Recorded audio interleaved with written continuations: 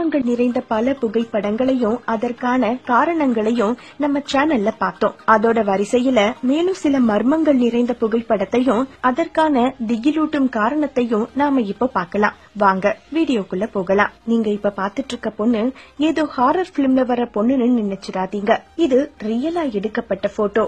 இந்த போட்டோ எடுக்கப்பட்ட வருஷம் 1901. இந்த பொண்ணோட பேரு பிளான்ச் மோனியர். இந்த பொண்ணோட வீட்ல இருந்து ஒரு வினோதமான லெட்டர் போலீஸ் கைக்கு கிடைக்குது. அந்த லெட்டர்ல என்ன எழுதிருக்கு அப்படின்னு பார்த்தா, நான் கைதியாக பல வருடங்களாக இந்த வீட்டில் அடைப்பட்டு கிடக்கிறேன் அப்படின்னு எழுதியிருக்கு. இத படிச்ச போலீஸ் சந்தேகத்தின் பேர்ல அந்த வீட்டுக்கு வந்து பாக்குறாங்க.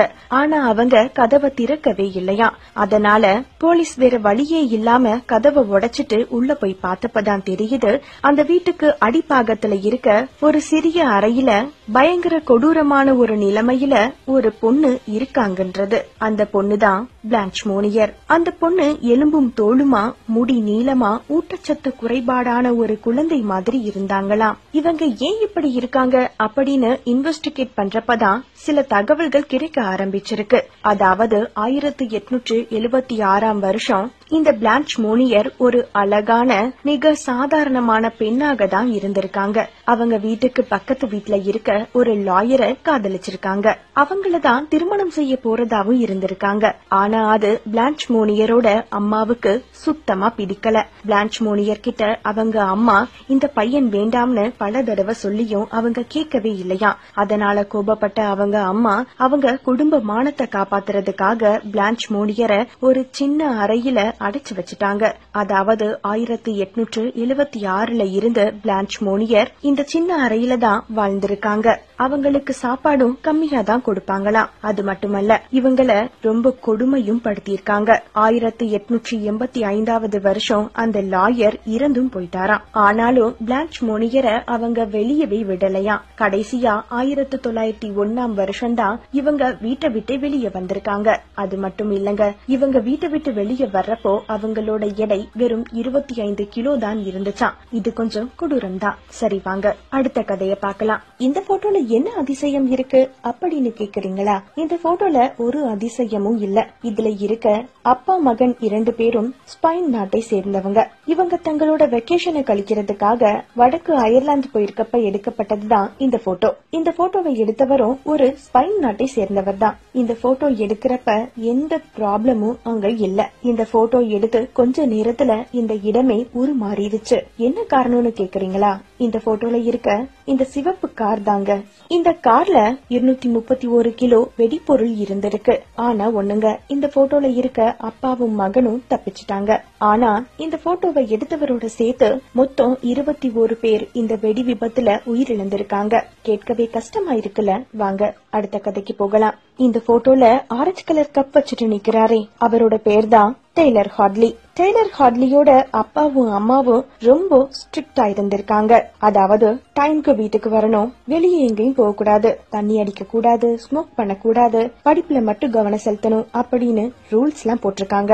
அவனுக்கு 17 வயசு ஆயிடுச்சு. அது வரைக்கும் அவனும் அப்படிதான் இருந்திருக்கான். அதுக்கப்புறம் அவங்க கிளாஸ் ஃப்ரெண்ட்ஸ் எல்லாம் சேர்ந்து ஒரு பார்ட்டி பண்ண பிளான் பண்ணிருக்காங்க. அப்போ டெய்லருக்கும் பார்ட்டியை என்ஜாய் பண்ணணும், நம்மளும் கொண்டாடணும்னு தோணிருக்கு.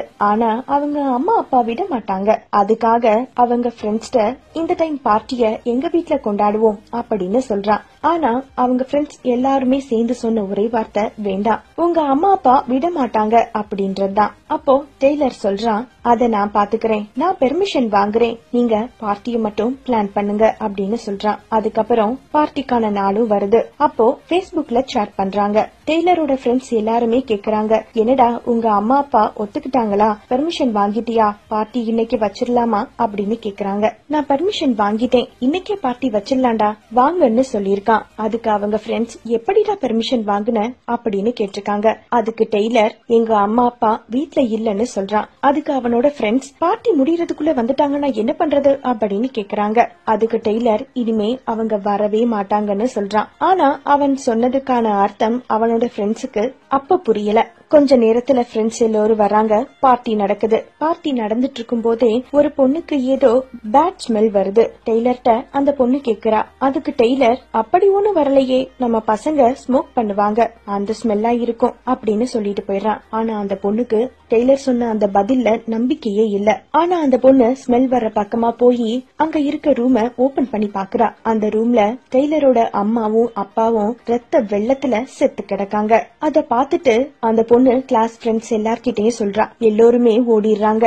அப்புறம் போலீஸ்க்கு இன்ஃபார்ம் பண்றாங்க. போலீஸ் வருது. டெய்லரை போலீஸ் விசாரிக்கிறப்பதான் தெரியுது, பார்ட்டிக்காக தான் அவங்க அம்மா அப்பாவையே கொன்றிருக்கான்னு. பார்ட்டிக்காக அவங்க அம்மா அப்பாவை கொன்னதுனாலதான் இந்த பார்ட்டிக்கு கில்லர் பார்ட்டின்னு பேர் வந்துச்சு. ஒரு பார்ட்டிக்காக அம்மா அப்பாவை கொன்ன ஒரே ஆள் இந்த டெய்லரா தான் இருக்கும். இந்த போட்டோ 1933 ஆகஸ்ட் 26 எடுக்கப்பட்டது. இது போட்டோஷாப்போ அல்லது அனிமேஷனோ பண்ணது இல்ல. இது மிகப்பெரிய உயிரினம். இது உண்மையிலேயே கடலுக்கு அடியிலிருந்து பிடிக்கப்பட்ட ஒரு உயிரினம் தான். இதோட பெயர் தி ஜெயிண்ட் ஓசானிக் மான்டரே. தமிழ்ல இத கொட்டுவா துருக்கி அப்படின்னு சொல்லுவாங்க. இதோட நீளம் மட்டும் 20 அடி. இதோட எடை 2232 கிலோ. இவ்வளவு பெரிய கொட்டுவா துருக்கியை எப்படி பிடிச்சாங்க அப்படின்னு கேக்குறீங்களா? இந்த மீனை தூண்டில் போட்டுலாம் பிடிக்கல. இந்த மீனுக்கு பக்கத்துல நிக்கிறாரே, அவரோட பேரு கேப்டன் ஏஎல் கான். அவரோட தலைமையில கப்பல் ஒண்ணு கடலுக்குள்ள போயிருக்கப்ப ஏதோ ஒண்ணு நங்கூரத்துல சிக்கி இருக்குன்னு தெரிய வருது. என்னதான் சிக்குச்சுன்னு பாக்குறப்பதான் அந்த நங்கூரத்துல ஒரு மிகப்பெரிய உயிரினம் சிக்கி இருக்கத பாக்குறாங்க. இத பாத்துட்டு இத பிடிக்க முடியாதுன்னு தெரிஞ்சிருச்சு. அதனால இத பிடிக்க 22 முறை துப்பாக்கில சுட்டு அதுக்கப்புறம் கிரைன் வச்சு தூக்கிருக்காங்க. உலகத்திலேயே இது வரைக்கும் பார்த்ததுல மிகப்பெரிய கொட்வா துருக்கி இதுவாதான் இருக்கும்னு சொல்றாங்க. இந்த போட்டோவை பார்த்தா உங்களுக்கு என்ன தோணுது? ஏதோ பணக்கார வீட்ல வேலை பார்க்கிற அடிமை களைப்பாவும் சோர்வாவும் உட்கார்ந்து இருக்க மாதிரி இருக்குதா? ஆனா உண்மை அது இல்லங்க. அவருக்கு முன்னாடி இருக்கிற அந்த 2 துண்டுகள் என்னன்னா, அவரோட 5 வயது செல்ல மகளின் கால் மற்றும் கை. 5 வயசு பொண்ணோட கை மற்றும் கால் வெற்ற அளவுக்கு அந்த பொண்ணு என்ன தப்பு பண்ணுச்சுன்னு கேக்குறீங்களா? ஆனா தப்பு செஞ்சது அந்த சின்ன பொண்ணு இல்லங்க. அங்க ஆட்சி செஞ்சிட்டு இருந்த அரசன் தான் மிக கொடூரமானவனாக இருந்தான். 1909 மேற்கு ஐரோப்பிய நாடுகளை ஆட்சி செஞ்சிட்டு இருந்த 2ஆம் லியோபடான்ற அரசன் தான் இவ்வளவு கொடுமையான விஷயங்களை செஞ்சிருக்காரு. அந்த அரசனுக்கு கீழே மிகப்பெரிய ரப்பர் ஃபேக்டரி இயங்கிட்டு இருந்துச்சு. அதனால கிடைச்ச லாபம் அவனுக்கு அதிகம்னே சொல்லலாம். இதனால அடிமைகளுக்கு ஒரு நாளைக்கு இவ்வளவு ரப்பர் தயாரிக்கணும். அப்படி தயாரிக்க முடியாதவர்களுடைய கை கால்களை வெட்டி வீசியிருக்காரு. இவரோட ஆட்சியில மட்டும் 10 மில்லியன் ஆப்பிரிக்கர்களுடைய கை கால்கள் துண்டிக்கப்பட்டிருக்கு. அப்போ எடுக்கப்பட்ட போட்டோ தான் இது. இந்த போட்டோல இருக்கவருடைய பேரு சாலா. இவருடைய மகளின் கை கால்கள் தான் துண்டிக்கப்பட்டிருக்கு. கேட்டாலே கதி கலங்குதுல. இந்த செய்தி உங்களுக்கு பிடித்த